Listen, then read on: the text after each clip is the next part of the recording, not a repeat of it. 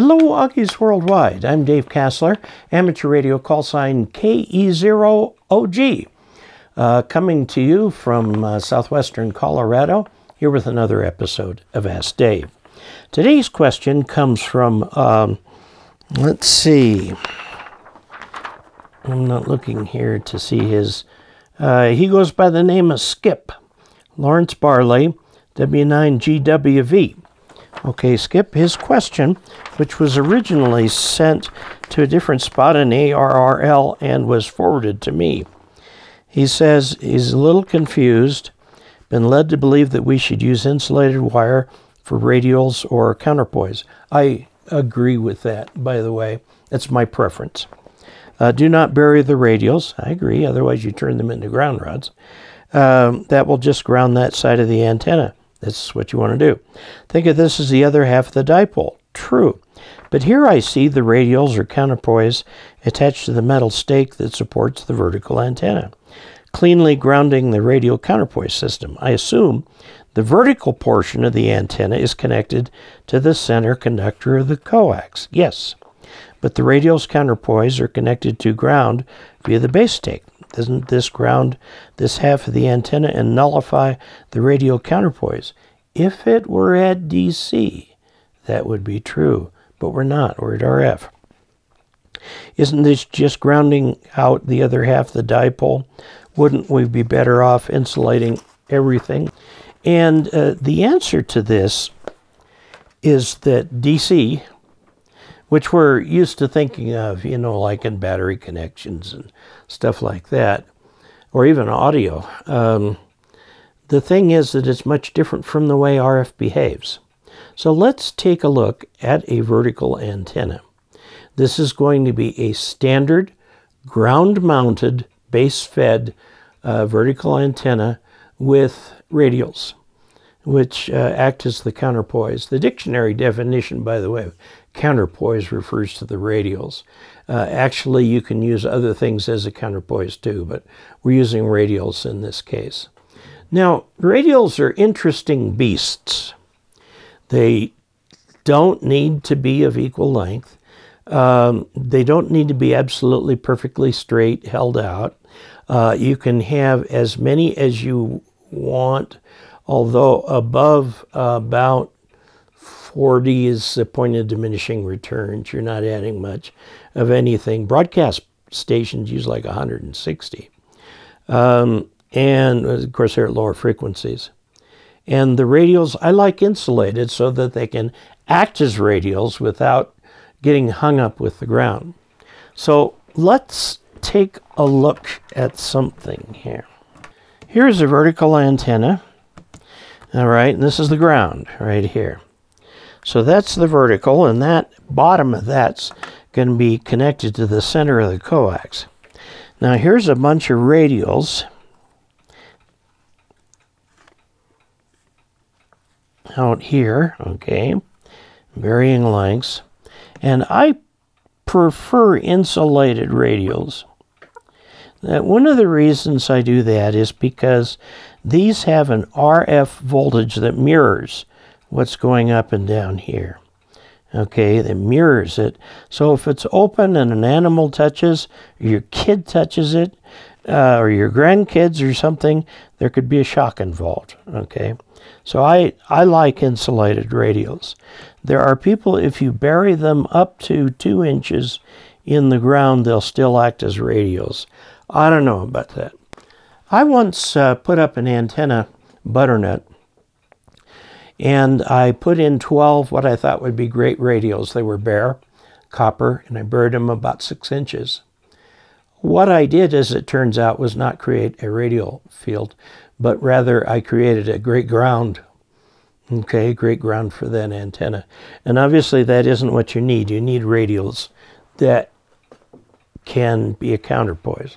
Here we have these laid out on the ground. Now, one thing that people will do is they'll stretch it tightly. You put a lawn staple in place that holds that end down, okay, and you hold it against the ground. In 2 or 3 seasons, the grass will go up around that, and you can actually mow right over them. Okay, now I don't have lawn here where we live. Our covenants require that we leave our landscaping natural, and Mother Nature is quite happy to oblige. I once did a little survey of maybe 20 feet and 20 square feet in under the trees, and found like 12 different types of grass and just all kinds of stuff, not to mention the wildflowers and so on. Okay, now we've got a ground rod. Let's use a different color. We've got a ground rod underneath all this, which is optional, but is best practice. Okay, now what does that mean? This point right here is at ground, and your coax goes this way. The center of the coax goes to this. By the way, this impedance at this point is about 30 ohms. 30 ohms, okay? So if you calculate the SWR at this point, it will be about 1.6. And if you want to get better than that, you're going to have to put in some sort of a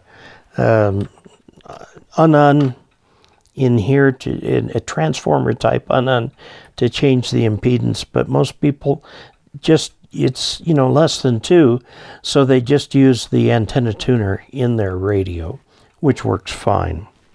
Now, at RF, remember, this is a 1/4 wave. So if this is at 0 volts, this is at its peak voltage. If this is at its peak voltage, this is at 0 voltage. That's because there's a wave, a 1/4 of a wave on that thing right there, okay? So remember that this voltage are opposite each other. Now, similarly, you can ground this right here so that the center of these is ground. But what's going to happen is when this goes up here, the voltage on these will be down, okay, opposite. So this thing, the radio field, acts like a mirror for these. And now, because all the radials are sharing in this experience here, okay, all the radials are sharing in it. Each radials, let's suppose you have 10 radials, and the current in here is 2 amps. Okay, so what's the current going to be on each radio? 0.2. So you can use thinner radials here. You don't, this is usually an aluminum tube or something like that. Can carry quite a bit of current. You don't need real thick radials. I actually use number 12 AWG stranded THHN wire, and you can buy those on rolls down at Home Depot. Get like 500 feet for $50 or something like that, maybe 100. And you can use that roll for multiple antennas in the coming time, okay? Now, so what happens is this point right here is forced to be 0 volts. Now, what happens with a wave like this, okay? They're 0 volts. Okay, so in the radial, you'll get current as you move away from the 0 volt point, and the same up here. Now, this is really nice because over here at your station, you've got a lightning arrestor, one of these things, okay, and this is forced to be 0 volts right at the ground rod before it goes into the shack. So you got ground, so you got a very nice feed line going out there, and the radials work as intended.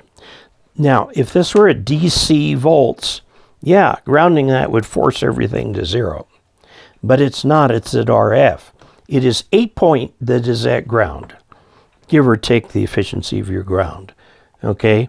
And this right here will do its thing and these things will reflect it.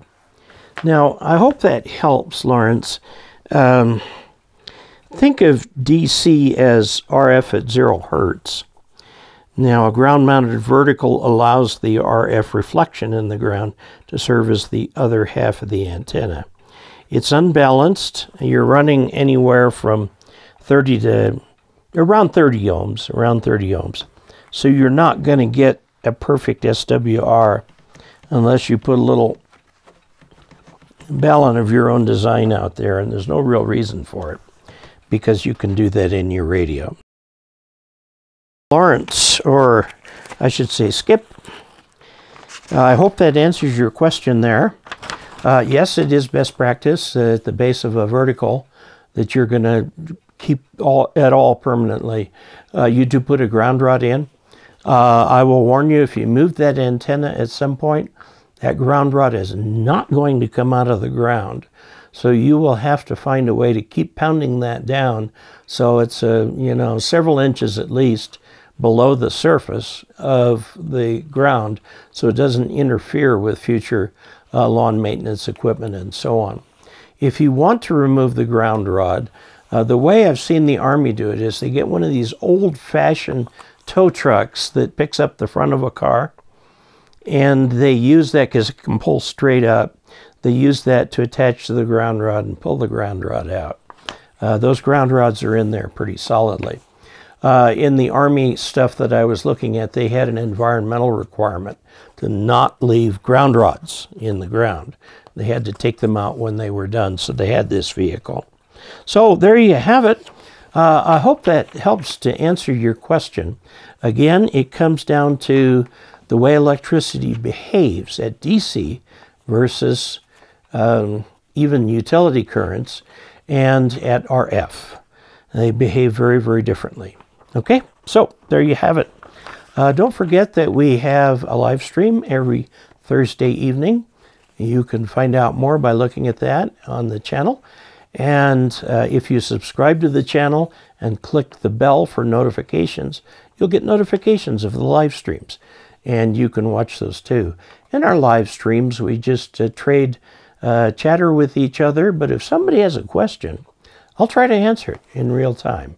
If I can, I make a note of it to do a video later. Okay, and don't forget we also sell a little thumb drive that has my 10 most popular videos, and you can use these for like club programs and things like that. That's for use if, for example, in the building you don't have good internet service. If you have good internet service, you can just show the video right off of YouTube.